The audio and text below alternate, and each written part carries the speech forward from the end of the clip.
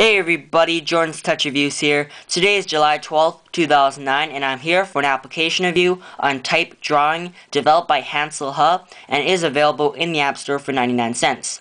So before I start this application review, I want to first say thank you so much. If you guys haven't realized, I have passed the number of subscribers I did have on my old channel. Jordan's iPod Touch Talk did have 174 subscribers, and now I have a couple more than that. So I want to say thank you, big thanks to you all for subscribing.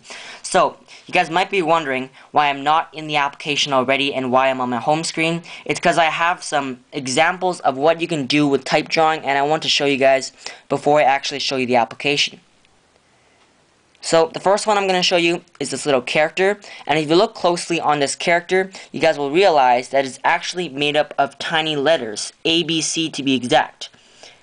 And that's the first one I want to show you. Next one I want to show you is pretty much the same. He is made up, if you look closely, of a bajillion letters, and that's how this drawing is made up. And the last one is pretty crazy. You guys see there? This face is also made up of tiny letters and words in different shadings. So that's basically what you can do with type drawing. I'm going to start up the application now. You basically use letters and draw pictures or customize photos with it.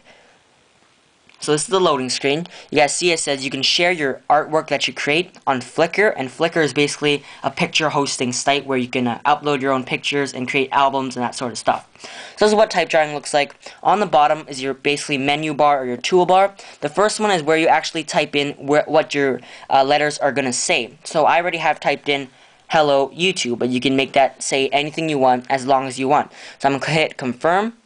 And the next, the little T, you can customize your font, the thickness or the shape of the letters, and the shading, the color of the letters, and the patterns that will show up on the letters. So you guys see here, there are quite a lot of font choices.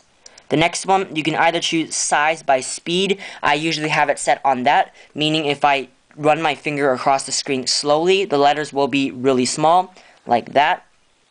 But if I go a little faster or a lot faster, then the letters will be thicker and a lot bigger. And the next option right here, you can change between black, going to a shade of gray, lighter gray, and then eventually white. And the last one, you can choose a pattern. You can have crisscross, checkers, kind of like what this thing is on the letters. So I'm going to just choose the default right here, hit confirm. And the next thing here, you can choose the background of the place. So you can have a yellow notepad, a white notepad, a plain white background, a black background, or you can choose a photo from your photo album. So I'm actually going to choose a photo from my photo album just to show you guys. This application is great for people who like customizing pictures that they take with their iPhone, or even just customizing a picture that they uploaded to their iPod Touch.